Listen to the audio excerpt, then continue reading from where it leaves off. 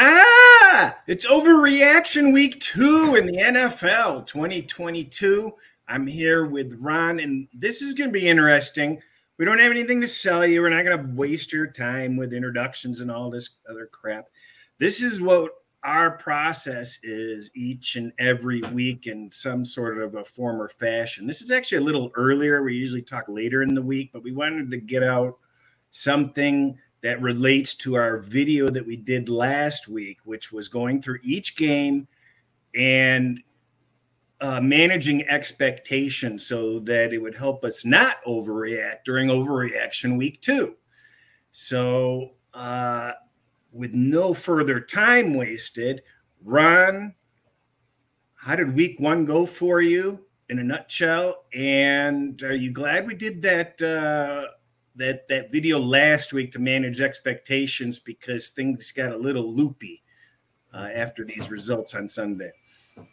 Well, it kept me grounded in terms of understanding about the video and kind of honing in. It was more of, we did that video and I said, okay, I'm not going to overreact. And one of the reasons I wasn't going to overreact is because I had strong opinions on unpopular teams last week. Chicago, as many people know, if they've watched us during the entire summer, they know that I felt that San Francisco wasn't ready to start. They knew that I thought that Cincinnati wasn't ready to start. And they knew how I felt about Buffalo and how the Rams were finally facing an opponent where they couldn't just rest everybody in August, snap their fingers, hide a Stafford surgery and say, hey, we're going to beat the presumed #1 team in the AFC. So those were my 3 strongest plays. They weren't secrets, and they really delivered. And I think just us going through what we did last week just reinforced the fact that I didn't think those would be surprises. And if people think that they're surprised that Chicago beat San Francisco and they're going to upgrade them, maybe don't upgrade Chicago and if you had San Francisco too high, then you better downgrade them. But I graded San Francisco not where I think they're going to be in December, but I graded them at exactly where I thought they'd be in September. So that's my takeaway, Chris. I want to point out that there were 11 teams that did not play their starting quarterback in preseason, and only 3 of them ended up winning. 10 teams basically didn't play their starters in preseason, and 3 of those teams won. So I point that out, that even some of these teams that did play some starters, there was a lot of rust spread throughout the league last week as far as I'm concerned. And we're not going to rehash what's happened in the previous years, but without exception, every single year after week 1, there are teams that just look so bad or look so good that it's extremely hard not to change your opinion on. And I know my #1 goal, I don't have a bet in yet because I think it's a difficult week. And I just want to kind of process. I'm disappointed personally with the way I bet last week, even though I won. And I'm trying to learn from that process. And what I want to tell people is, just because you win doesn't mean you did a great job of betting. And just because you lose doesn't mean that you didn't do an excellent job of betting. So it's how you manage the information that you have and you take advantage of it. So, I think that's important to say to people. Just a quick game by game from what happened last week. We had the Buffalo Rams. I kind of thought Buffalo might have been might be running into some problems somewhere around, across the season here. They haven't punted the ball in 3 out of 4 games. I mean, they're looking pretty tough. The Rams looked abysmal. But nevertheless, I'm not going to change my opinion on either team yet. I want to see some more. Anything in that game change your opinion on anything? Absolutely nothing. I expected a steamroll. I got a steamroll. I was very happy with the way it played out. The Rams are exactly where they are before the season to where I think they are now. Same with Buffalo. No changes for me. Yeah, and I believe that we also referenced that the Rams were a potential teaser buster. that we would not consider San Francisco as a teaser item just because that could be a goofy game. And we weren't going near Tampa Bay, Dallas teasers. So we did. You know, I'm not a big teaser guy, so I let you carry the load on that. But even if I was, week one is such a dangerous place to have teases. Just way too dangerous for me. Well, and I think this week is dangerous also. New Orleans, Atlanta, I think we kind of alluded to the fact that we expected bad teams to bring maximum effort and to make games interesting. And I don't remember specifically what we said about the Saints, but there's nothing that happened in that game that's changed my opinion yet. New Orleans finished very strongly. They got their act together near the end of the game, and that's something to build off of. What thoughts on that game? Yeah, well, there were one thing we referenced, and one thing I've talked about for years and years and years, because I write a report that talks about, does the preseason matter? And for Atlanta, it did. Mariota kind of fit the system. For Houston, it did. Lovie Smith got a lot of work out of the people. We'll talk about that one later. For Denver, it did because they didn't do anything. But back to Atlanta, this is a divisional game. They know each other. Coaches, the defensive coordinator is now the head coach, so nothing else changed there. And unfortunately for Atlanta, what didn't change also is that they can't protect leads. Atlanta was the better team on Sunday, but lost the game. And get ready to hear that about 3 or 4 times during the season. No changes for either team on my end. I have no changes in my opinion on the Pittsburgh-Cincinnati matchup. I think we pretty much pegged that one. Frankly, although Pittsburgh had some casualties with some injuries, and Cincinnati was a turnover machine. They did the same thing they did last year, and they came away with a victory week 1, and then Pittsburgh laid a turd sandwich against the Raiders week 2 the following week. Did you pick up anything worthwhile from this game? Actually, I did, and it might surprise a lot of people because I still think the schedule and the peaks and valleys are going to do in Cincinnati. Too many short weeks, long weeks. First time Zach Taylor rested his starters in the preseason, it showed. Basically, after all was said and done, I actually upgraded Cincinnati a little, which is going to be surprising. But they almost won the game despite a 7-1 sack ratio and a +5 turnover differential for Pittsburgh. I mean, to actually be an extra point or a short field goal away from winning would have been stealing a game for Cincinnati. I think they're clearly the better team as compared to Pittsburgh, but the week 1 placement was rough for them. I like Cincinnati as a team. I just think they're in traditional Sunday games. I'm going to be willing to back them. When they're short rests, long rests, and stuff like that, that's when we get into coach preparation. That's a different story. I had a high opinion of Cincinnati. We talked about it, that they could be a better team and still finishing last on that division. So yeah. I'm still sticking by it. I mean, that offensive line didn't protect Burrow. How long is he going to last if he has to face a defense like that in his face immediately all the time? I kind of expected a little bit more from Trubisky. Still going to wait and see. But a little disappointed we didn't get more than 200 yards passing out of him. So that's all I gleaned from that. Pittsburgh's got some problems. Kind of worried about it. These teams with these injury bugs, it's just disappointing. Whoops. Sorry. One more thought on Pittsburgh.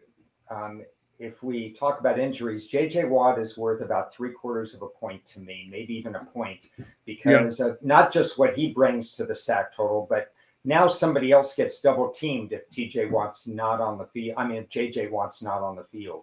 So it's an unfortunate loss for Pittsburgh, but there was a dozen injuries week 1 due to a variety of factors, and the teams that have to face it, my condolences to them. It's tough. Well, he was going to see a second doctor. Has there been an update? To me, when you say you're going to see a second doctor, that kind of means you're trying to avoid surgery. Yeah, one way or another, he's missing next week, and he's probably going to miss a few weeks. I think he's going to miss a lot of weeks. I think that's one of the more difficult pec injuries, one of the more difficult things to recover from, I think. But yeah. Philadelphia, Detroit. I tweeted it out. Detroit's my backdoor buddies because all they do is backdoor games. So obviously completely not in the game. They picked up a lot of their yardage and garbage time once again. So they kind of followed the same routine as last year. But they actually got out to a lead early on, which we did not see last year, but that still didn't do them any good. Philadelphia kind of took over. I still am not convinced Philadelphia is all that. I kind of expected a little bit of a better effort from the Lions, so my ears are kind of perked up there. What are your thoughts? Well, I wrote the Week 1 Overreaction article. You can click on. I'll tweet it out later. But these are the same teams we saw at the end of last year. Philadelphia tailored its offense around Hurts. They got themselves a good wide receiver. Everything worked fine. And they gave up splash plays like they'd been doing all of last year and Week 1 this year. Detroit, hey, if you can keep running back Swift on the off, healthy, that's good. I mean, he looks good. He's kind of an exciting runner. But this is the same old team. Goff in the fourth quarter might be the MVP of the league. But Goff in the first, second, and third quarters, maybe not so much. The Lions have to learn how to win.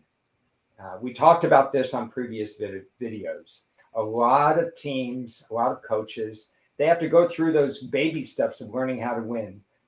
For me, we'll see what the Lions are like Week 14, but if Week 1's any indication, I haven't changed anything about either team. This is exactly how it played out. But the Lions are already playing for 2023. Yeah, I mean, there is no the pressure on the Lions is just to do better than last year and show some progress and right along those lines. They're not going to do too much. Carolina, Cleveland, about what I expected, a close-knit game. It went the direction I wanted it to.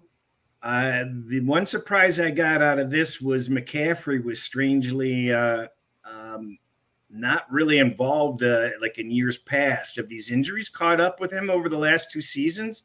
Did you watch any of that game? What have you picked up about McCaffrey's lack of performance?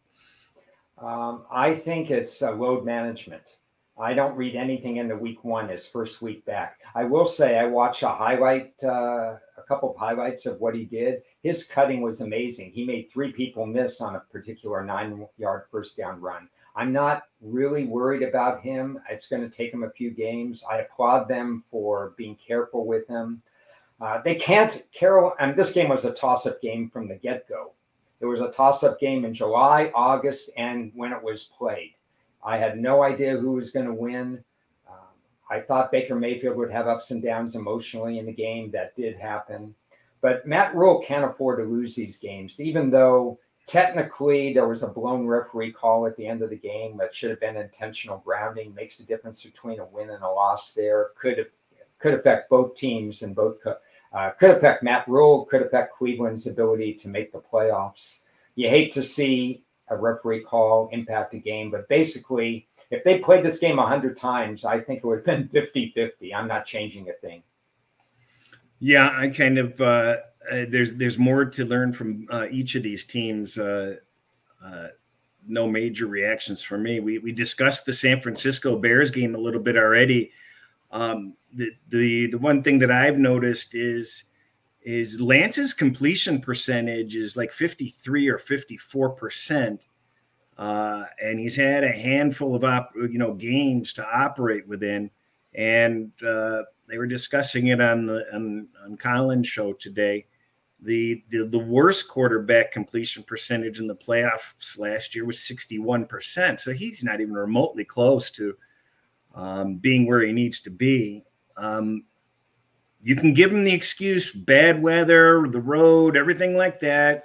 I think he's still got a handful of games before people are going to start, clamoring for a possible Garoppolo sighting. The Bears showed a little bit of life, though. It was kind of nice to see. I don't know how long that'll last, but I'm not going to. I think you said you're downgrading San Francisco. I'm not ready to downgrade them yet. No, I didn't. I'm not downgrading them. I already had a low number compared to everybody else because I saw this coming.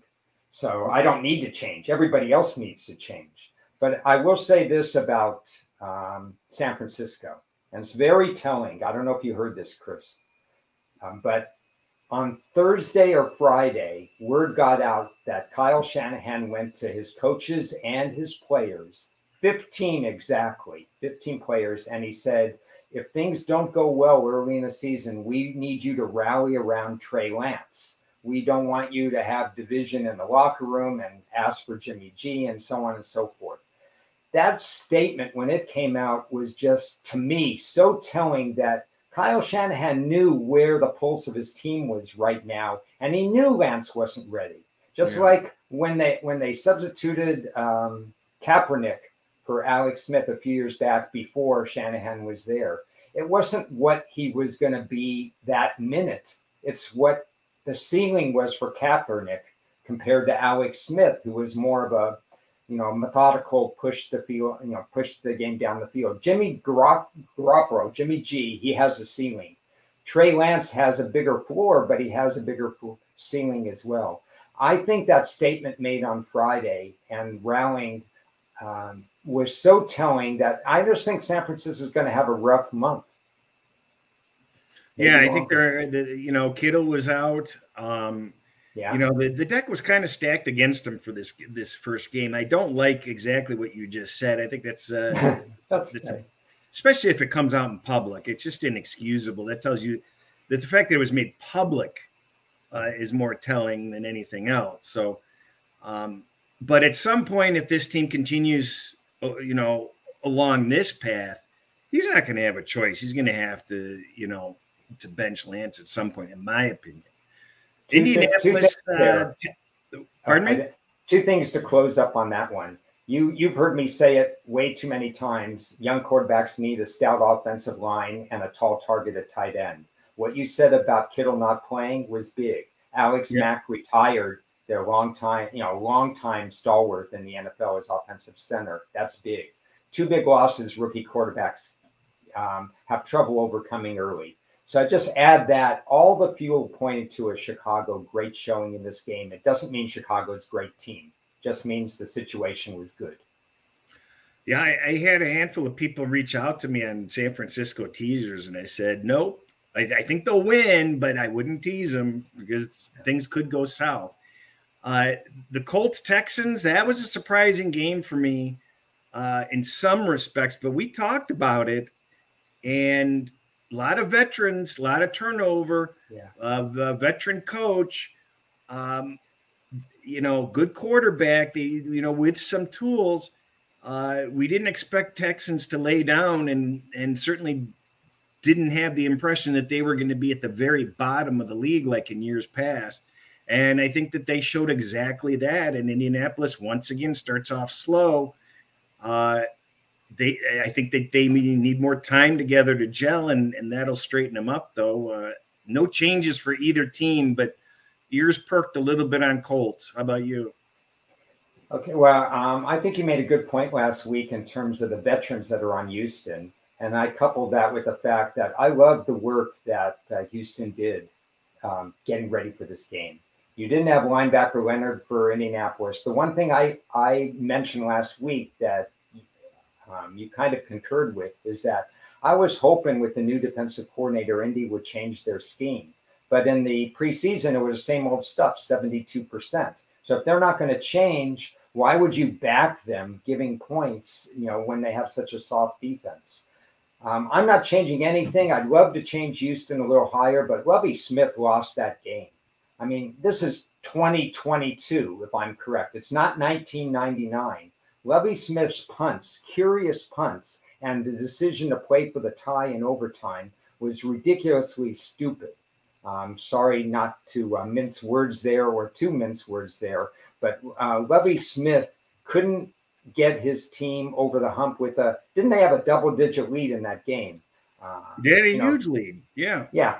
So the bottom line is Houston was a better team, and we may be saying that a few times this year as Houston piles up the losses, because the coaching staff is going to hold them back, in my opinion.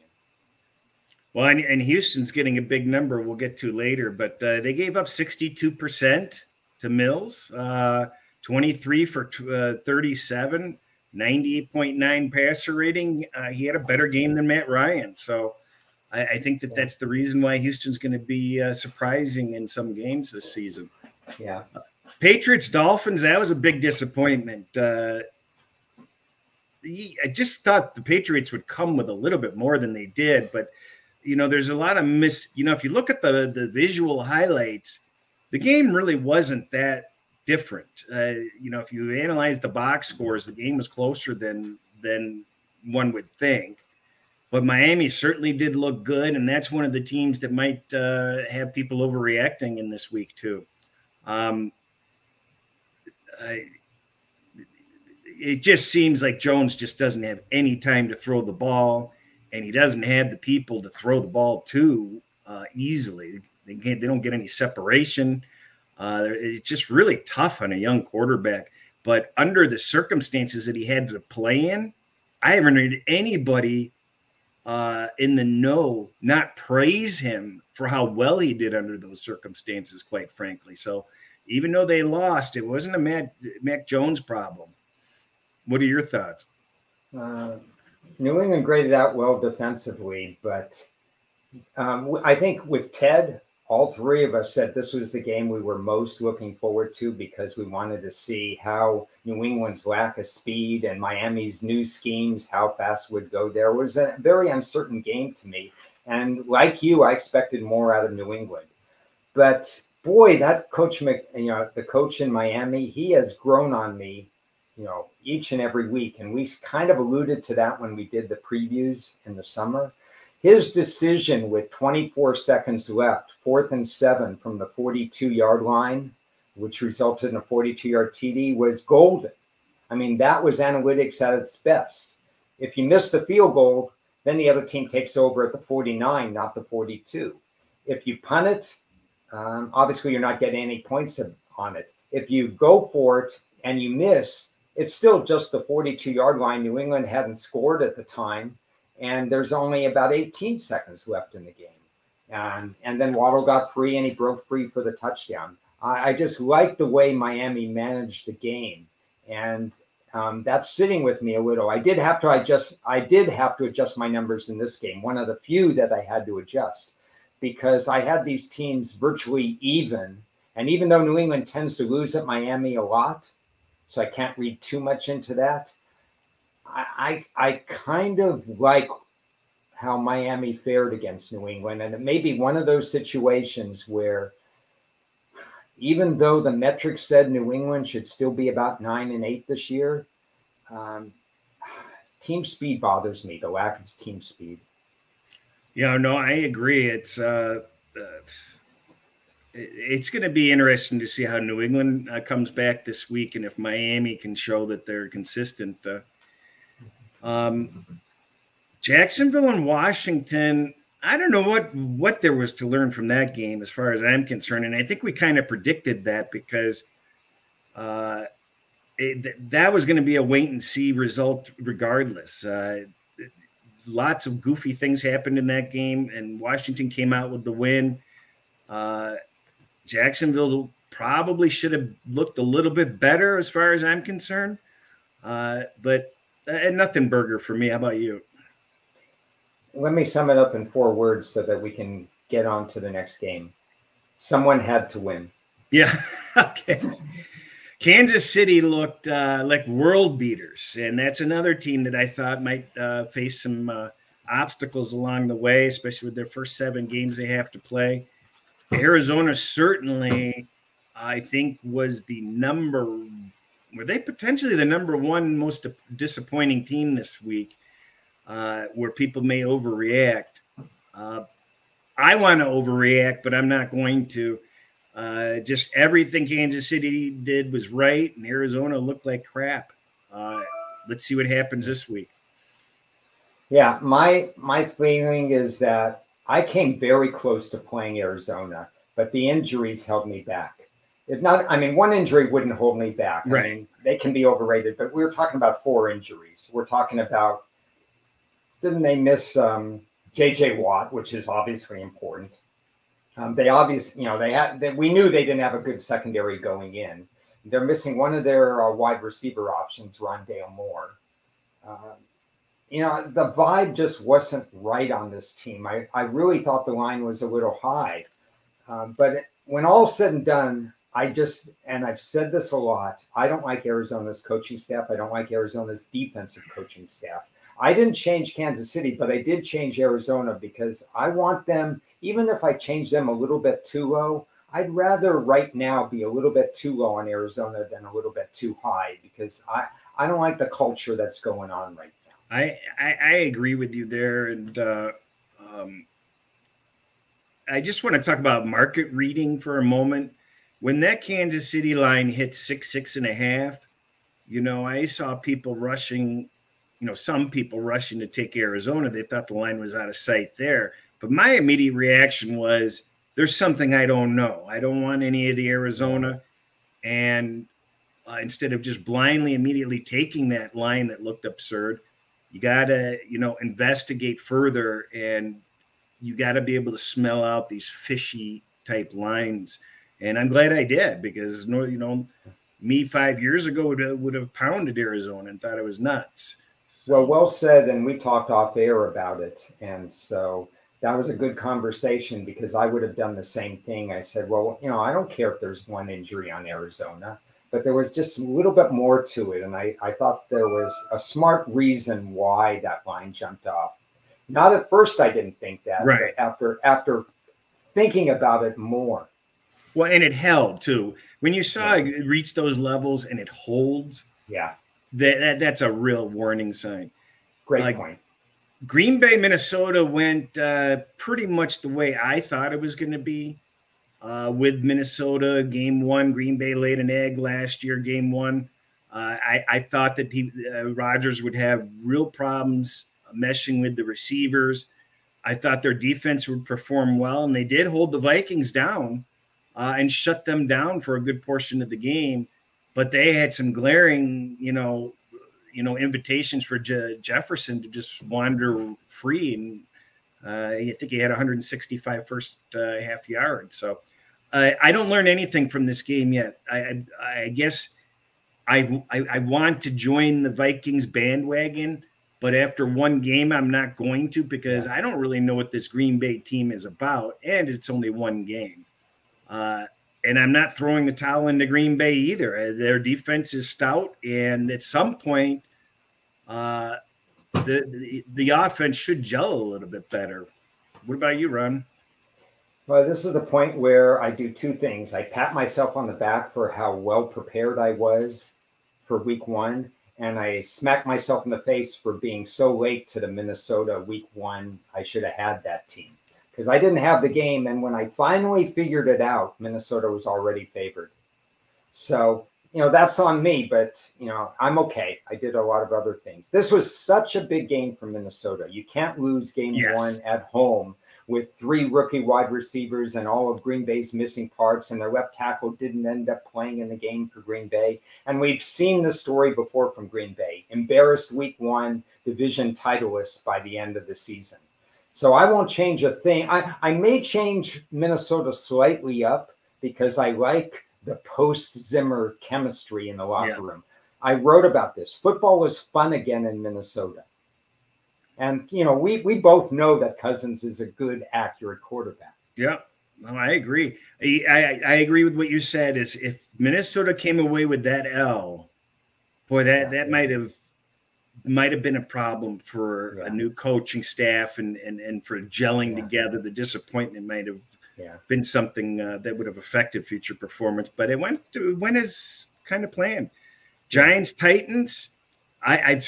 As I mentioned, Titans were never a top 10 team last year. I saw some idiotic major site rank the Titans the 8th best team in the NFL coming into this week, which is absolute absurdity. I'm not even sure they'll be 18th.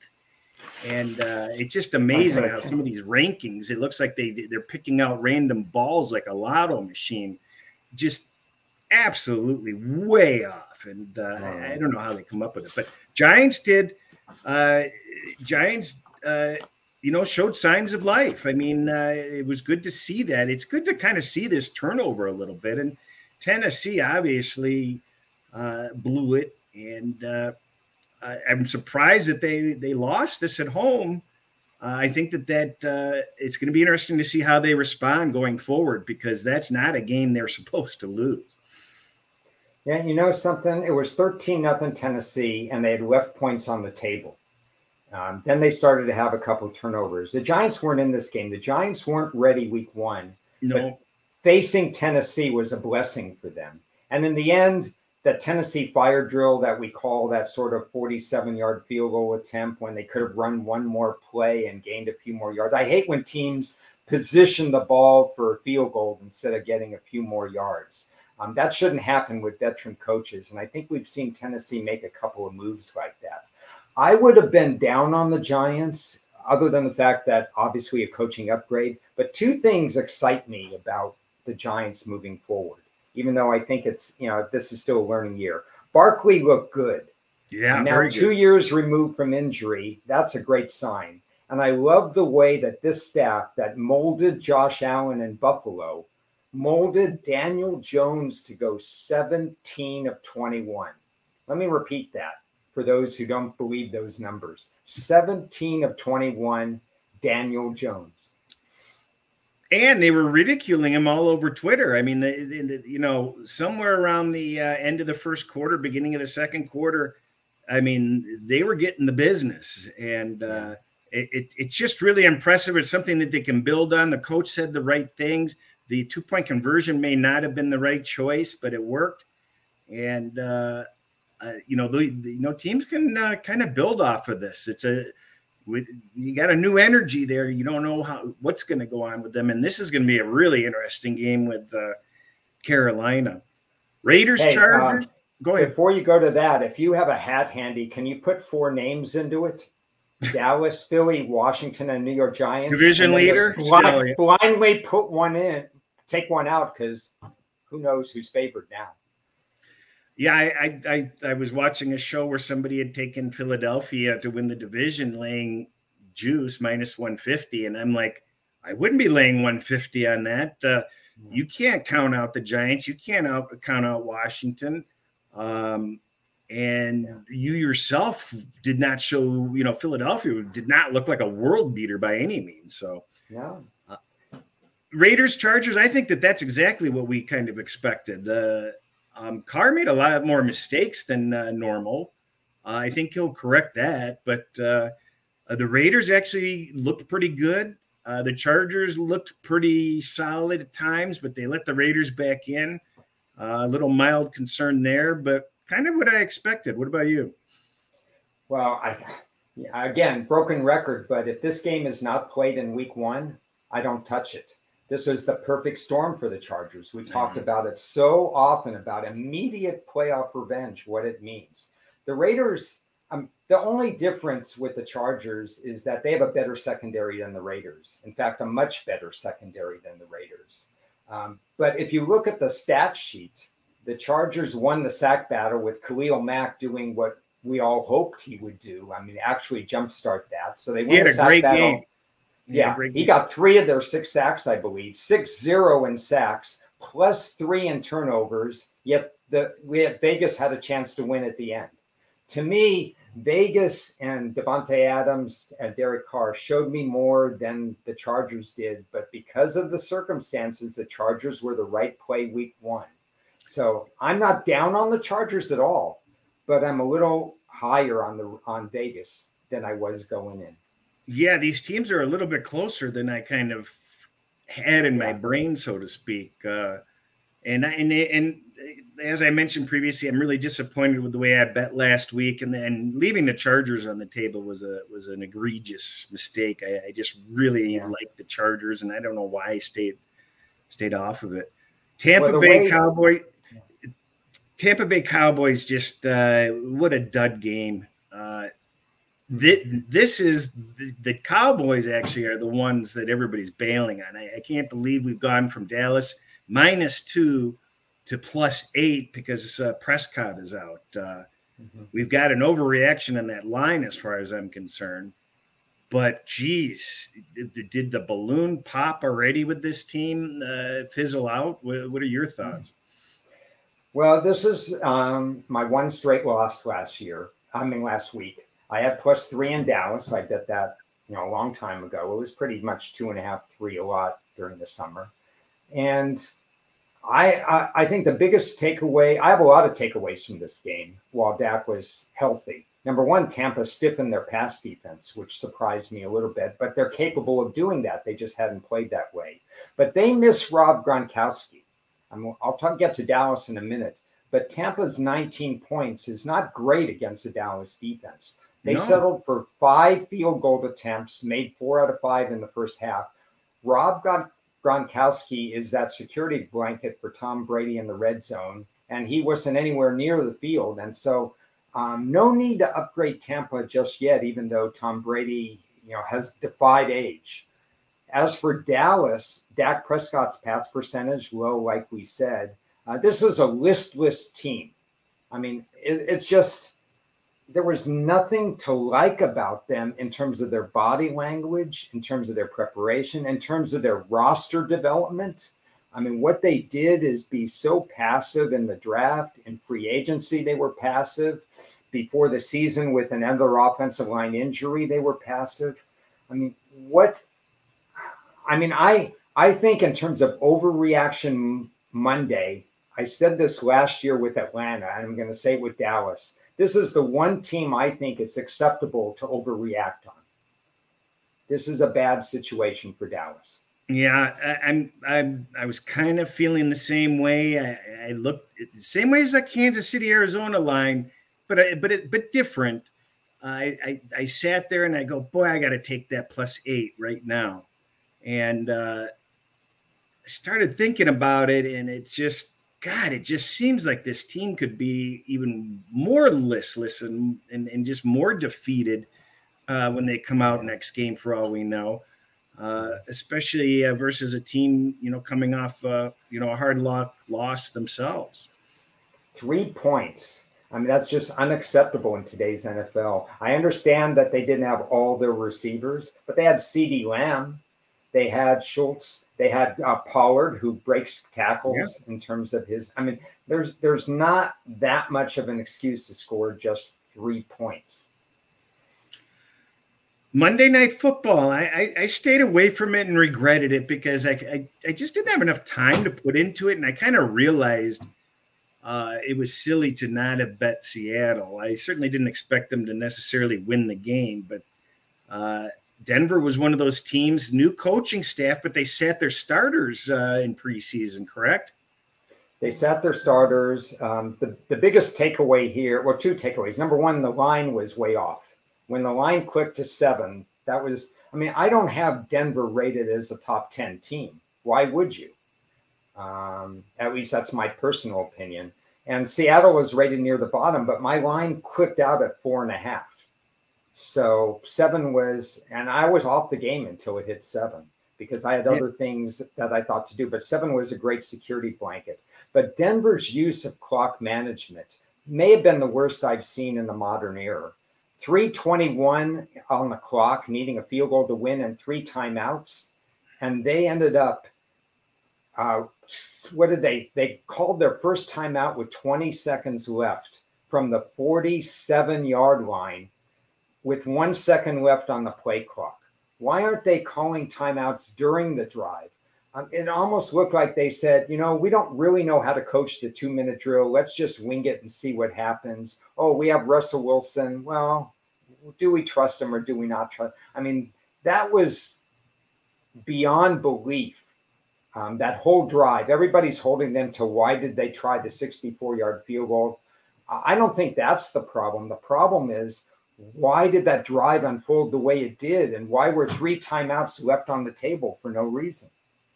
That coaching staff better get their act together fast, because there's not going to be any more patience for that in the least, because there was just a lot of bad stuff in that game. And, I had the over. I can't believe that game didn't go over. But, yeah, it was bad luck with all the 1-yard things. But by the way, I'm not upgrading Seattle for the game. No way. This was kind of like a playoff game for them. The atmosphere was electric. They are what they are. It's just that Denver better coach better, or they might get downgraded down the road. That was a sloppy game for them. I think Geno Smith has covered the spread 8 straight games. 9. But I did see I remember in the back of my head that he's pretty easy to figure out. In his previous stints as backup, he comes in, and gives optimism and then just peters out. But, this is a situation where a quarterback is holding the clipboard for a couple of years and can, mature and gather a lot of knowledge and improve, what we're used to seeing from them. And this is potentially a situation like that. What do you think, Ron? I love the game plan in the first quarter. Everybody's expecting 20 runs from running back Penny, and he came out firing. I don't think Denver was prepared for that offensive attack. I think Pete Carroll said, hey, I love the challenge of this year. And with Jamal Adams gone from the secondary, it's an even greater challenge because that's a pretty poor secondary. And he just came out and said, in fact, I don't know if you saw this quote today, but he said, we want to force Russell Wilson to go to the left because his pass percentage statistics are not good when he has to throw from the left side of the field. Now everybody's going to do that. Yeah, these are little nuggets that are coming out. I just think there was a coaching preparation difference in this game. I think Seattle will have their problems, but there's no question they're going to compete week in and week out. Well, they had a key injury there. Yeah, Jamal Adams. That's a bad one. Do we know how long he's going to be out? At least 2 months. Okay. We've been on for a while, so why don't we, instead of going game by game, are there any games or situations that kind of stand out to you that you're looking at, or just any sort of things that stick out to you at this point? I'm perusing the schedule right now, and I admit, as you know, Chris, that I am so busy before kickoff week 1 and getting my futures ready, my player props, finishing up with a college and everything, that week 2 kind of slides by. So I'm just formulating stuff. The first reaction is, okay, we got 5 double-digit favorites this week.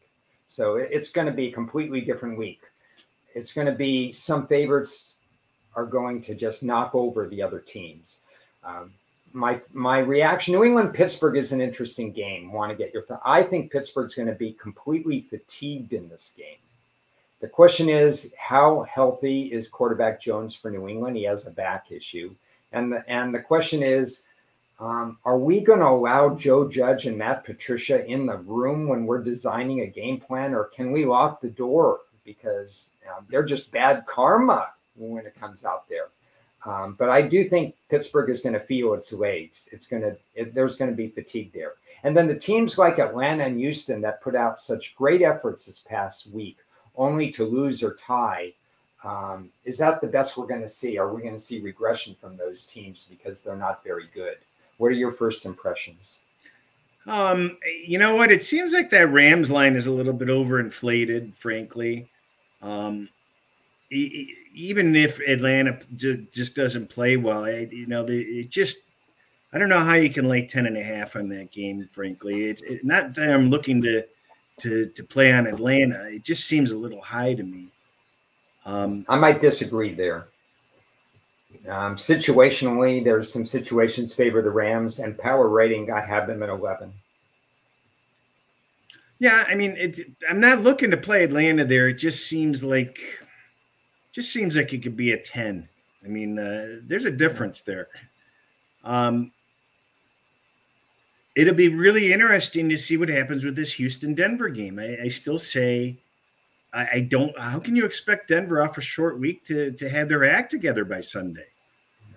They could win ugly. There's no question about that. I have a feeling, Levy's the extra day and a half that Denver doesn't have. This coaching staff needs 3.5 days to get ready. On paper, this is a double-digit win. I wouldn't trust either team. So it's just interesting, and I guess I should have led with. I've only bet 23 week 2 games in 7 years, so I think it's the lowest volume week that I bet. I expect to have 3 or fewer straight plays this week. I think I'm going to be in that range also. Yeah. I feel no hurry to do anything. I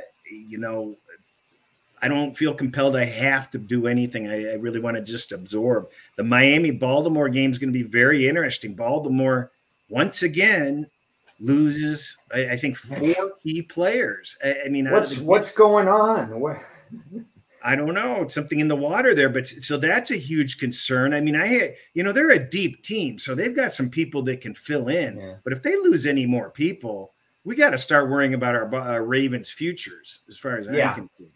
Now, both running backs that missed last year weren't ready to play week 1, and the running game suffered, and Jackson was contained in the pocket. That's a concern. Miami's defense is going to probably work on a lot. It's going to be tight end centric again for Baltimore in this game. But the first sign of trouble was when the mascot went down for the whole year on IR, before the season, and it's just steamrolled since then. I mean, move back to Cleveland. Do you have a concern that Baltimore wasn't able to run on the Jets? No, the Jets' strength is against the run. Okay. Which is why the Jets are no good, because stopping the run is not necessarily predictive of long-term success, and the Jets have so many other problems. That's the Jets' strength. The problem is Miami's also decent against the run too, but they're also decent against the pass, and they're a different team altogether. But yeah, the Jets are one of the better run defenses. So then the Jets are segueing into a similar type game against the Browns, because the Browns, their strategy was to kind of ball control, grind it out, and that's probably what they'd like to do this game too, don't you think, against the Jets? Yeah, I think you mentioned a little bit about Brissett, and I was disappointed in his play as well. Cleveland may be matchup proof with Chubb and Hunt running the ball, so that's still a little bit of a tough task for the Jets. The worry about the Jets is that they're in a holding pattern with Joe Flacco. If you have Zach Wilson at quarterback, you have more mobility, you have a gunslinger approach, you'll have highs and you'll have lows. But with Joe Flacco, you got a flatliner. I mean, you basically, what does Cleveland have to do? And if Cleveland allows 20 points in this game, we've got a problem, because Cleveland's deeper than that. The Jets, I don't know. There's not much I could say about the Jets that's really good right now. No, everybody's extremely pessimistic. The only thing I glean from the Lions-Washington is the Lions, both of these teams better win. But I think more of the pressure is on Detroit to win. They need this game. Although Washington, looks like a pretty interesting teaser option for those that are interested in teasers. I just want to see what happens with this game. I doubt if I'll have a bet on it. I doubt if I would too. I have situations that favor both teams. If Washington gets out to 2-0 start, it doesn't matter that they play Jacksonville and Detroit, because in the division, they're all toss-ups. I agree. We talked about that. This would be an amazing win for Washington. We mentioned before the season started, everybody's ignoring Washington, and not that we're predicting anything. No. We're just saying, hey, they could come out of nowhere. Tampa Bay and the Saints, that seems like an interesting line, and that's moving off of the 3. It's down to like a very strong 2.5 week 3. This is one of the lines that surprised me a little bit. I'm wondering if New Orleans had lost the game. Let's say the kick is no good. are we seeing a 5 instead of a 3 as an opening number? That, hey, New Orleans is 0-1 and Tampa just won, dominated Dallas defensively. I thought that the line would be higher. What do you think about the momentum generated versus a mediocre Atlanta team that Winston was able to come back from that huge deficit in the fourth quarter? Is that momentum to build off of, or false hope? Hadn't thought about that. We'll have to give that some thought. I will say that I still think at the beginning of games, you're going to see New Orleans probably a little more conservative, because that's just Dennis Allen. Dennis Allen, the last time he was a head coach was one game last year when Sean Payton had COVID. It was against Tampa, and they won 9-0. So if you're going game planning in this game, New Orleans is probably going to think, hey, we don't have to do anything stupid offensively. We just need to do what we've been doing against Tom Brady defensively.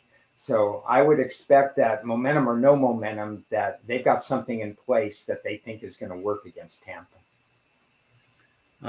Yeah, and this New Orleans team, you hit the nail on the head. It just seems like when they're in that 3.5 to 6 point favorite role, they're going to just always disappoint you and start off slow, and you just never feel like you even have any hope to cover. Doesn't it seem that way the last couple of years?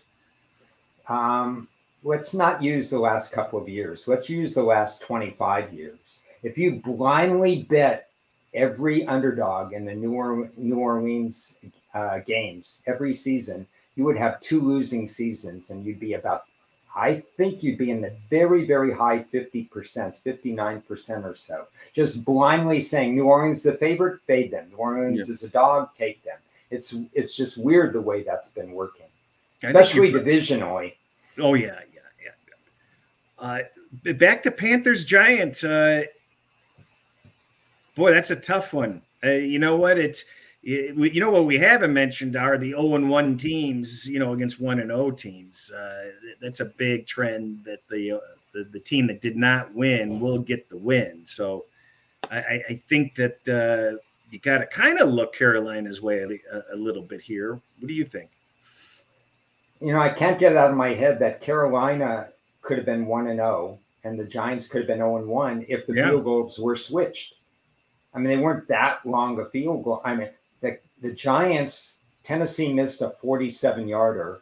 Carolina, they had that intentional grounding not happen, but Carolina lost on a 50-something yard field goal. So is the mindset different if Carolina's 1-0 and the Giants are 0-1? I mean, those are the 2 games that could have easily been flipped. Now, with that being said, I have to process that information to see what it means to me, because in reality, it's a dead even game, but something scares me about Carolina. Yeah, I think they're going to be a very heavy teaser option for the week. And again, this whole board I just want to digest. I'm not even sure I'll come up with an opinion by Thursday evening. I'm going to need some time to kind of just process this. We talked about the Patriots Steelers. I don't know what to expect from there. You said your piece on that game, didn't you? Yeah. I mean, if anything, I would look to New England, because I would see fourth quarter fatigue from Pittsburgh.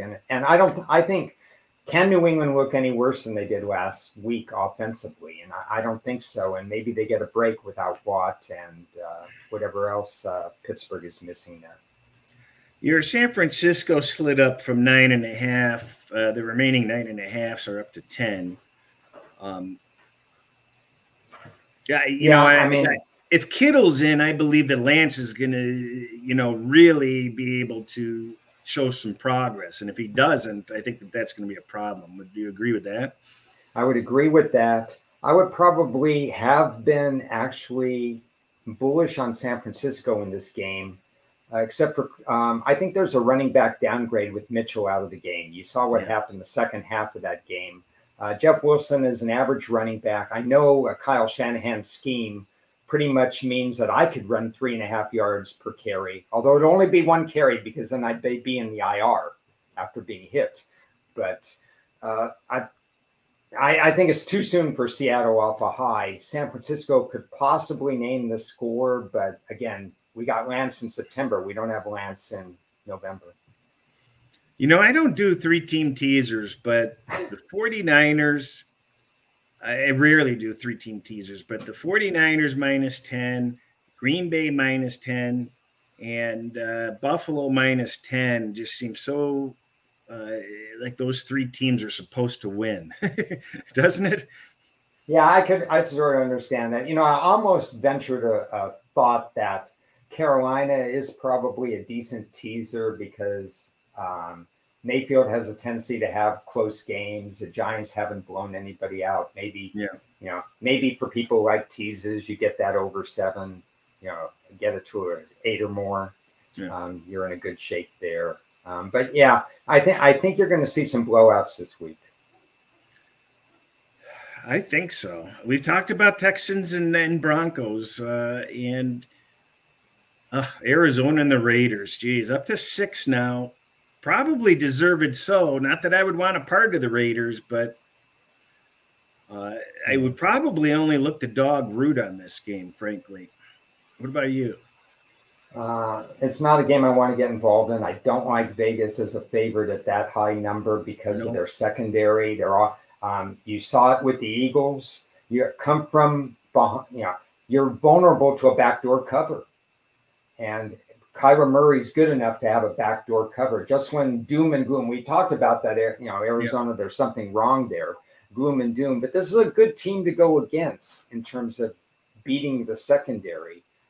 It's not like they don't have some talent and some scheme that could work. So I don't really want to have a part of that game. No, I would be shocked if I end up with a part. But Bears, Packers, I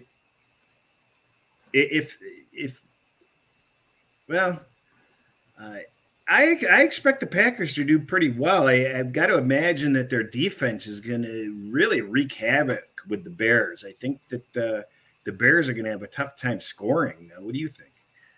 It's a weird situation without Devontae Adams as a security blanket offensively. But my metrics and my situations tell me that Green Bay is the only side to look at. Oh, yeah. I mean, those who know me know that I'm an underdog bettor. You have to know your strengths. Whoever you're handicapping, if you're good with favorites, if you're good with money lines, if you tracked your record, you and I have talked about it so long. My forte is underdogs, and the problem is there's not going to be a lot this week. I have to narrow the board, which is fine. Like I said, 3 plays, probably most is all I could see, and not the standout plays that were available week 1. Green Bay will probably methodically turn drives into field goals, and maybe they win this game like 23-6 or something. Yeah, the total seems like it might have some room for movement down, frankly. 42 at the current 42.5. There's even there's a stray 43 I might snag. And I didn't mention the Bengals are moved up to 8.5 now at a couple of the sharp shops. So as we mentioned, we smell something funky with that one. The Bills, Tennessee, I'm not going to do anything with that game. I don't have any confidence in Tennessee, and I'm not necessarily a strong believer in Buffalo. They've been sitting around for an extended period of time, and I just want to see what these teams do. What about you? One of the sound advices in life that I've learned is you never step in front of a fast-moving train. You could get killed if you cross the railroad tracks. And I've learned that when I learned that lesson a decade ago, so I haven't fallen in that. When you see teams that are really, really good, like the old Rams and some of the other teams and stuff, if you try to step in front of them, you're going to lose a lot of plays. So it's not that I'm going against Buffalo this week, but I'm not stepping in front of them leaving it alone. Well, I agree with that because, Buffalo, I wish I've got to look this number up, but aren't they like 0-7 or something in 1-score games? Yeah, last year their Pathag indicated that they could have been 13.5, wins instead of just what they had. So they were actually better than they were last year. Don't forget, there's 2 Monday night games this week. So that Buffalo game is on Monday night. It's a spotlight game. And if you have the weapons like Buffalo does, they'll probably try to put on a show. Yeah, and they have an excellent track record of wanting to just put the metal to the pedal, or the pedal to the metal. Something like that. They don't have a problem. They enjoy beating up on teams that they're able to beat up on. So I agree with what you said. You don't step in front of this freight train if you don't expect the game to be close. And even close games this year, you're going to see some regression where they're going to find a way to win. Last, probably the best game of the week, Eagles, Minnesota. Even though neither of these teams are the best team in the league, it's going to be really interesting with 2 play-on teams in prime time. I think the easy choice is to get behind those Vikings right away, and we've seen that line drop from 3 to 2.5, 2. What are your thoughts on that game? Anything? I think it's by far the most fascinating game of the week. I can't wait to watch it as a fan. I love the situations I have on this game, and I have a lot of week 2 situations. I have a lot of September Minnesota situations. I have Philly situations. When you add them all up, it doesn't point in one direction or another, which means I can't force a play right now. If the line was 3, there would only be one way to look. Just 2.5 makes a big difference. Yeah, it makes a big difference in this case. I like the game. I think there's some unpredictability there. I think Minnesota's pass defense is bad for them, but I think they have I project them to have a top 4 or 5 number of sacks, defensive sacks this year.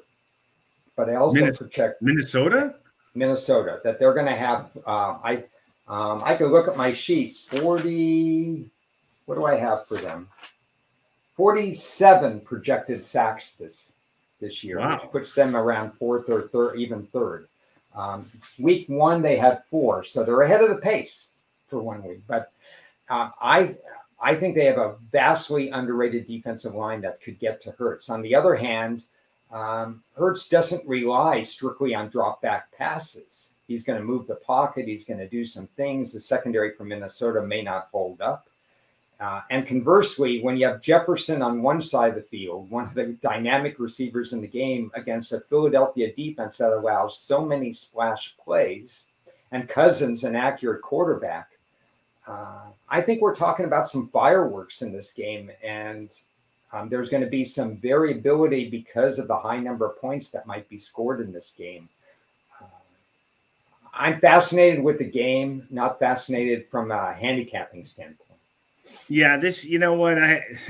It's not very often that I sit there and look at a game and say, that would be a good game to watch, even if I don't have a bet on it. And boy, does that fit in the profile. And I'm not a fan of either of the teams in the least, but it just, if you know football, you know that should be a very good, interesting game. We're running long today, but do you have any other thoughts? Yeah, I have two things I want to mention. Number one, the beauty of this exercise, what we did, is crystallizing our own thoughts. So I went in kind of with a blank slate to this conversation because I was so wrapped up in doing other things.